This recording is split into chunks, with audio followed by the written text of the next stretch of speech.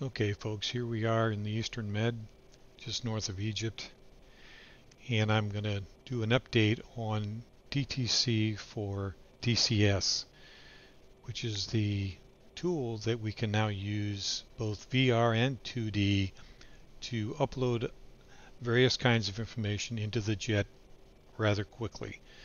It includes weapons and waypoints, pre-planned waypoints for all your GPS weapons, laser code, just a lot of stuff. You'll see that as we go through it. I won't try to list it all here. First thing you want to decide, first of all, what you want to do is put the jet in some sort of standard configuration that you know won't interfere with the DTC upload process and will give it its best chance of success. And although I don't know what the particulars are here, what I use is what I used in the original video, which is HUD on DDI1, HSI DDI2, and the data page, which is a subpage of the HSI page with waypoint 0 showing. Also radio channel 1 in both radio 1 and radio 2, and the INS alignment complete, and the switch in IFA. So having all that stuff set up, then you should be ready to go. So in order to bring up the application, you use the HUD vid switch, which is the WD switch, which is on the left side there if you watch it. Turn it on and it pops up. Now typically it comes up in this page here. Obviously there are two other airplanes that it is currently configured for. These are all slightly different, but basically the same. And all I'm going to cover here is on the F-18 Hornet.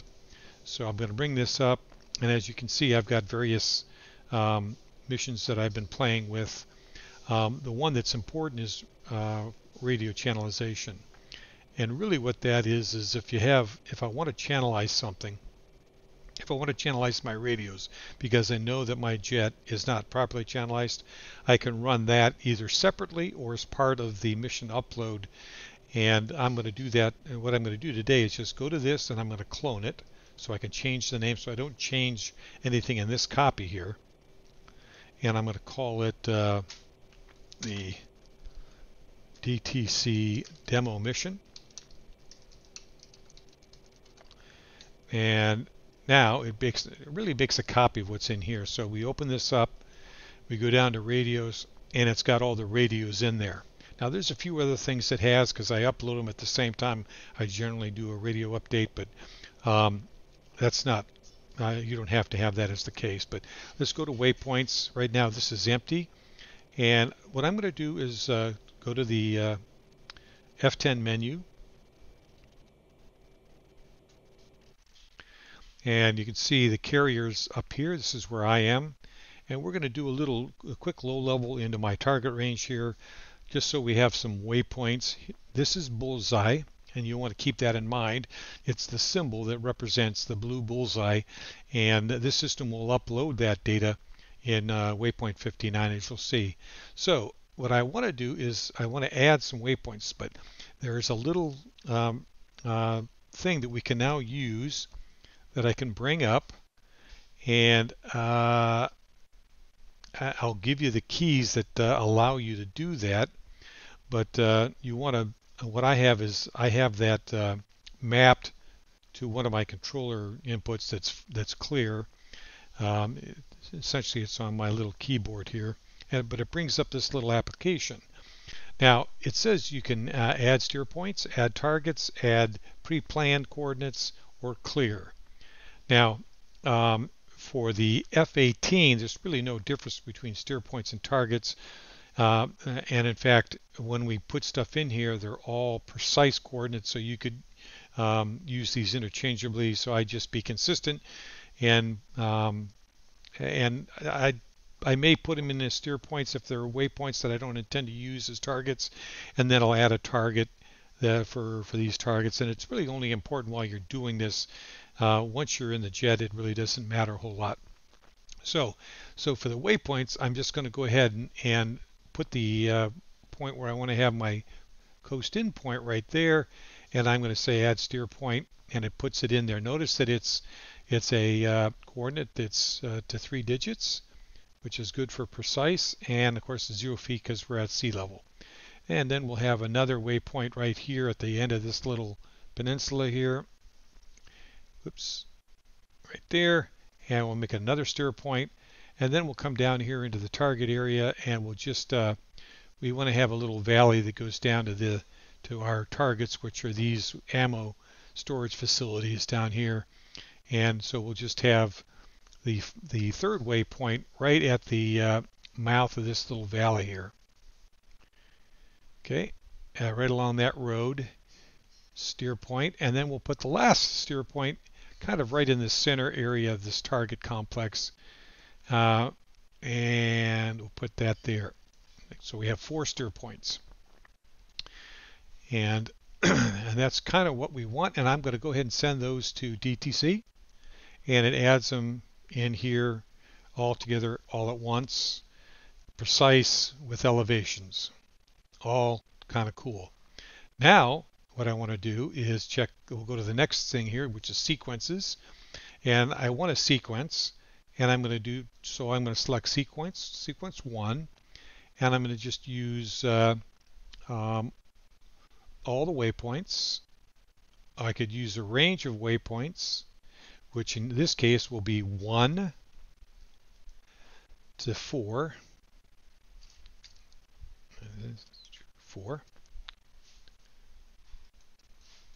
4. And or I could put 1, 2, 3, 4 as specific waypoints, and that's all I need. I only want one sequence. Okay, the CMS, now I want to enable, do I want to enable EW on the HUD? For now I don't. That's something I can select later, and I'm just going to go with the, now you can change these, obviously any one of these programs, but I'm just going to go with the default settings for today. The radios we know are all ready to go. I'm going to enable guard on both just so we can listen to guard if someone calls. And I'm not going to play with these. I'm just going to upload all 20 channels on both radios, and that should be all we need. Okay, for the fire control radar, this is my standard setting. I already talked about this earlier, but AMRAM and Sidewinder are really the ones that I'm concerned about. You don't have to have these particular settings. You can set whatever you like. And I don't typically use the Sparrow, so this is just these are the default numbers that come with it. And I've enabled both RWR and BRA. And this is the declutter mode. 3 choices: normal, 1 and 2, and I'm just going to leave it at normal. Now for pre-planned, we have these weapons. Now what we want to do is put the weapons we have. Now on the outside we have laser guided weapons, so we want to put empty or other there. Now, and for this one, we don't have, now obviously this SDP is for the SLAM ER, but since we don't have that, we have the penetrator version of the GPU 31, so we're going to put that in both of these here.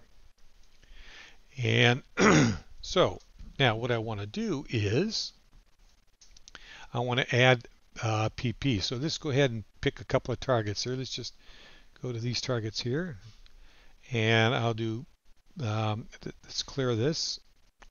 Okay, add pre-planned, and notice that I have a 3 and a 7 station, so let's go pre-planned 1. Okay, and then we'll come down here and go on station 7 PP1, and notice that it has station 3 PP1 and station 7 PP1, and they are precise coordinates with elevation. Okay, and then we want to send to the airplane, boom, and it sends it up here. We can show the overview, and that's great. Okay, let's just go back to here. Now, if we wanted to clean this up, we could reset all PPs to 0, and we would show that we got rid of those coordinates, which is an added feature, which is great. But since we don't want to do that, we're going to go ahead and re-enter them real quick here. Okay, PP1. Actually, it's here, so we can just resend them up. That's good. Now, those look like similar but not identical, so those are different waypoints. Okay, good. Okay, so we've got those two things set, and we can go to HMD. We're going to leave these the same, but obviously you can see that you can modify these to your heart's desire, and you can also reset back to the standard. Okay, so down in miscellaneous, I got a lot of things selected because I typically upload these things. All right, the bingo is that I like to use is 5,000. This will, if we don't want to click, if we don't want to enable bullseye, we can unclick it, but we do want to enable waypoint 59 as bullseye, so that's good. Barrel altitude warning is at 5,000 feet. That's typically the standard. Radar altitude warning. This will actually set the bug on the radar altimeter at 200 feet. Now this sets the laser code for the pod for both the targeting and spot tracker. So we just want to do the targeting one since we're going to self-laze, and I'm going to put the code that I like to use, which is 1748, and I'm going to leave the default in here, not change it at all. I'm going to select the tactical autopilot bank limit, and then I'm going to put in the information for the carrier I'm on, which is channel 72 X-ray, and the ILS is channel 2, and we'll hide the map on the HSI. Okay, now that's all the parameters that I want. So I go up here to upload. Now what do I have to upload? I have waypoints. I have a sequence. I don't have any countermeasures.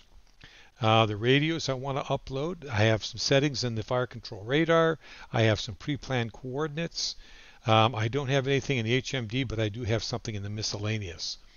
Okay, so it looks like I've got pretty much everything I want. So I'm going to get rid of that little thing there, and then I'll go back to the flight deck, and just so we'll watch it go through this. Now you can either hit the IP button here if you like, or you can hit the upload button here on the DTC application. Now if you're if I don't know if you can see the DC application if you're using VR, probably not. I think that's why we have this way. But you can hit the IP to get it to get this thing to run, and that's what we'll try to do here. So again, make sure your screens are all in the same configuration that you set earlier. Looks like they are, and I'm ready to upload. So let's go ahead and hit the IP button. Boom. So you can see it's going through its thing. It's putting in that kind of the information we talked about. Now it's going to go in and put each of these waypoints, and there were, I think, 4 waypoints. Notice that are precise coordinates.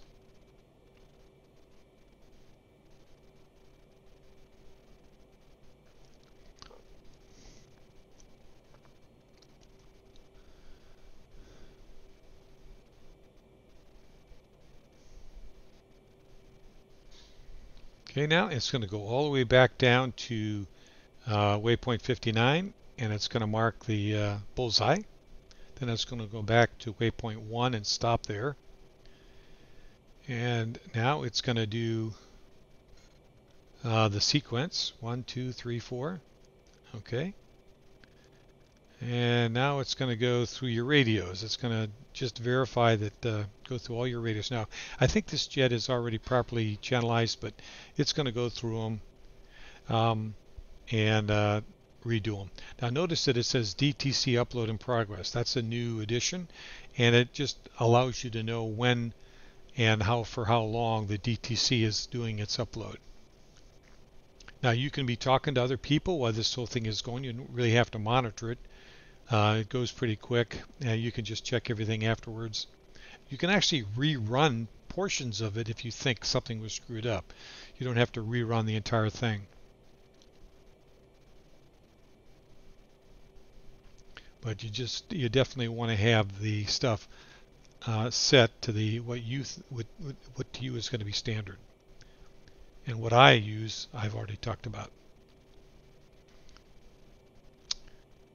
Okay, and now it's going to go to the fire control radar. I didn't see that it did radio 2 there, but maybe I missed it. We'll see.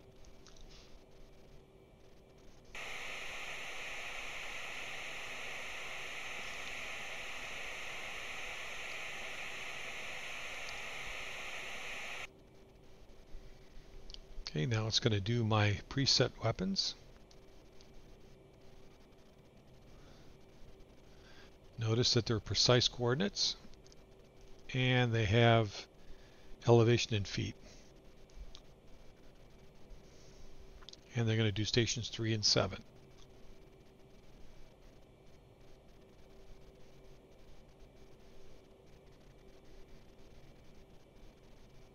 Okay, now they're adding my bingo fuel here.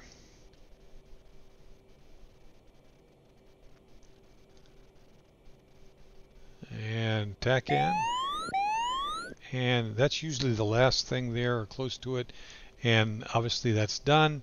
So let's go ahead and turn that off, get rid of it. And let's just check the radios to see if radio 2, well, it looks like it must have gotten it, but that was pretty quick. Let's see, button 1. That's correct. Oops. That's correct. Okay, that's correct. And I think that makes, those are the ones that really change. And yeah, that's the same. And the other ones would be 15, 16, and 17, which are, yep, those are correct. Okay, so it looks like it got those two. So we'll put those all back on button 1. Put this back on button 1. And let's see here. Now, button 1 is what you want to be on the flight deck. Let's take a look. Now, what we haven't done is, I'm going to go to stores page. We deselect that. Now, we have GBU 24s, which are laser guided. So in order to put the code into both of these, I just hit the code button before selecting the weapon. So notice that the weapon is not selected. I'm going to hit code. I'm going to put in the code that I want, which is 1748. Enter it.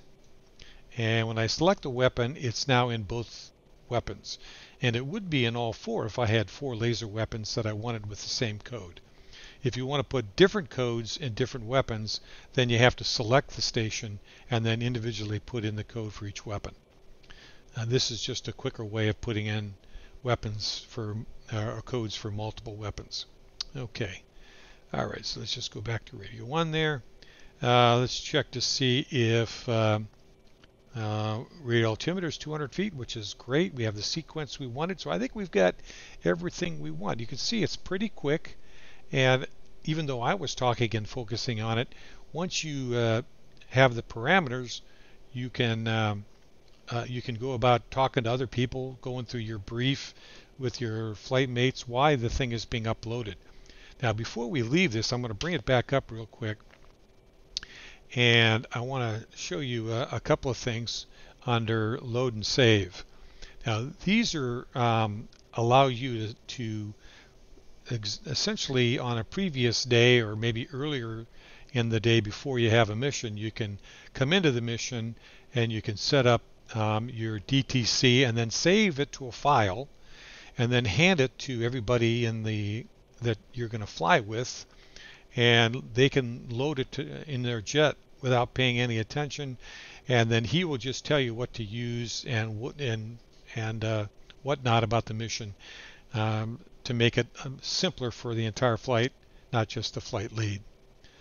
In fact, the whole unit could have that same upload if you make it generic enough. Like, for example, if you had 16 targets you wanted your squadron to hit and you wanted 4 for each of 4 flights, then just give them all 16 coordinates and then assign waypoints to be designated as targets later by each of the 4 flights. So there's ways to do this, ways to use this. It's real nice. It's kind of a no-brainer, and it seems to be pretty reliable. I've been using it now for a couple of months, and I was part of the test team that evaluated this new version, and I really like it. It's pretty nice. Makes things a lot simpler. And I think that's pretty much it. Talk to you later.